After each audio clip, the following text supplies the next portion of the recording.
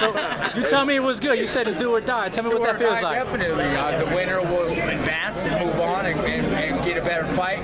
The loser, who knows? How he takes it, that's on him. So I'm just going on to win this fight. It's just my game plan. That's what's going to happen. Hey, Mike, I'm winning this fight, so it don't matter. You made weight easily, man. You look good. I seen you walking around the hotel earlier today. You look calm. You look comfortable. Yeah. You look calm. This is the weight that I've settled in at now.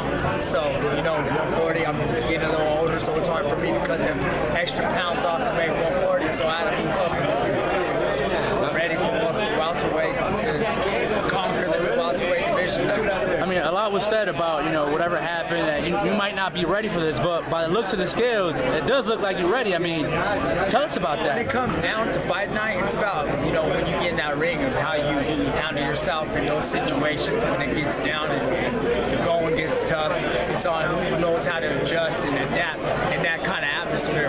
And I've always shown that I've been able to do that. So it's here again, and I'm going to prove it again and prove myself right once again. Now, how's it feel to be fighting here in front of the hometown in the 303? It feels good. I've humiliated myself the last time when I fought Pavanikov here, so that humbled me up. It humbled me down to where I needed to be again. So I got another chance, right here. So the stakes are high for this win. Does it add for this win? Does it add more pressure that you don't want to go 0-2 in the main event in your backyard? Yeah, I don't. I mean, that just adds more fire to my torch, and it's just it's gonna put more heart into this fight. When in those close encounter situations come into that ring, it's just the way it's gonna be. You're gonna fight through it. If the time comes, yeah, I'm gonna capitalize on when I need to.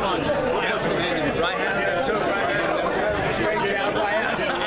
I know you just weighed in. You ready to eat, man? Any final words you got for the boxing fans out there? Just don't miss out on this fight. Just tune in. It's going to be a great, epic trilogy. So, get ready for a great performance and a great fight. Behind you, Mike. Right on, boxing hands and ThaBoxingvoice. So, thank you guys and appreciate all this.